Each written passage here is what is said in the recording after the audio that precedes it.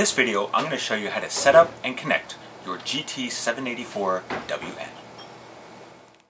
Get the power adapter and plug one end into the power port on the back of the unit.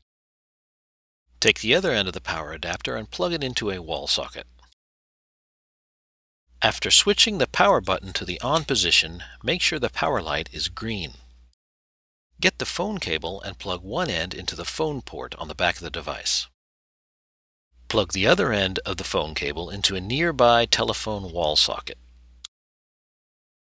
Get an Ethernet cable and plug it into one of the yellow ports on the back of the unit. Finally, take the other end of the Ethernet cable and plug it into an Ethernet port on your computer. You have completed the mission. Good job. For more helpful hints, go to www.actiontec.com/howto.